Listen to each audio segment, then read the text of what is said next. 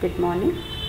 Today we will learn about movements of Earth, a social studies lesson for class 5. If you happen to be a new viewer, subscribe to my channel and hit the bell icon for educational video updates. Getting into the lesson, movements of Earth. Rotation and revolution are the two movements of Earth.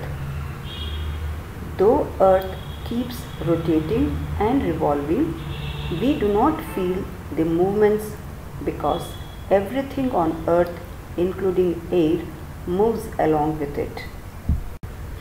Now let us see what is rotation of Earth. The Earth rotates, that is, spins like a top about an imaginary line, and this imaginary line is called its axis. This imaginary line, that is, the axis of Earth, runs through north and south poles. The axis is not straight but is tilted at an angle of 23.5 degrees. The Earth keeps spinning on its tilted axis, and such a spinning movement of Earth is called rotation. When Earth completes one rotation on its axis, we say that we have completed one day. It means Earth takes one day, that is 24 hours, to complete one rotation on its axis. Earth rotates from west to east on its axis, and because of this, sun appears to rise from the east. We have days and nights on Earth because of the rotation of Earth. And now let us see how days and nights are caused. As the Earth rotates, the half of the Earth that receives sunlight will have daytime, and the half of the Earth that is away from the sun will have night. Now let us see the second type of movement of Earth. The movement of Earth around the sun in a fixed path is called revolution of Earth. This fixed path along which Earth revolves around the sun is called its orbit. Earth's orbit is elliptical and it is not circular. Earth revolves around the sun in an anti-clockwise direction, that is, it rotates from west to east around the sun. So what we have learnt is that the revolution as well as rotation of Earth is from west to east. Earth takes 365 days and 1/4 a day to complete one revolution around the sun.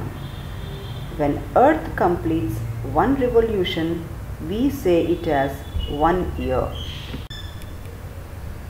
Now let us see where does the 1/4 of a day go. For our easy calculation, we take 365 days as 1 year and we keep 1/4 a day, that is 6 hours, aside. Once in every 4 years, we add up the 4 1/4s and we get one full extra day. The extra day is added in the month of February, as this is the shortest month of the year, and thus February has 29 days once in every 4 years, and the year that has 366 days is called a leap year. Now let us see how seasons are caused. We experience different seasons on Earth, and it is the revolution of Earth around the sun that causes changes in seasons. As the earth revolves around the sun, the half of the earth that is tilted towards the sun gets maximum sunlight, and the places in this region experience summer season. When the northern hemisphere is tilted towards sun, the places in northern hemisphere experience summer season. On June 21st, the North Pole tilts the maximum towards the sun.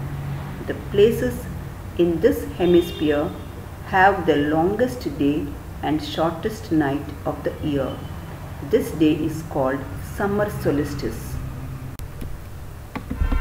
And on December 21st, the North Pole has maximum tilt away from the sun.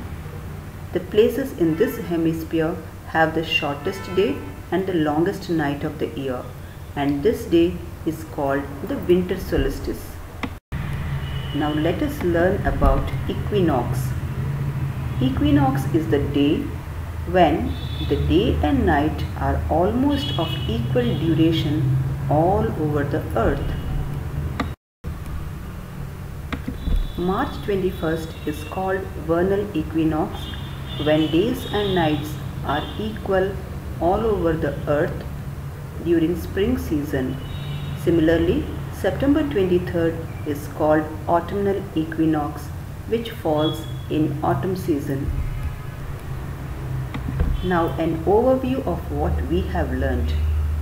The spinning movement of earth on its axis is called rotation. The axis of earth is tilted at an angle. Earth completes one rotation in 24 hours, and rotation of earth causes days and nights.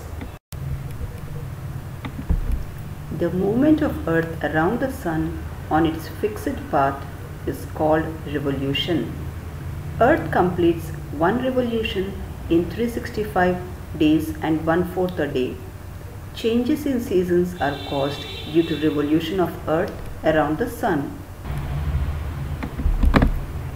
June 21st is summer solstice and December 21st is winter solstice.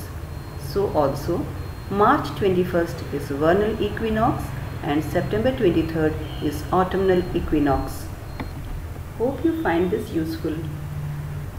Subscribe to my channel and keep watching more educational videos. Thank you and have a wonderful day.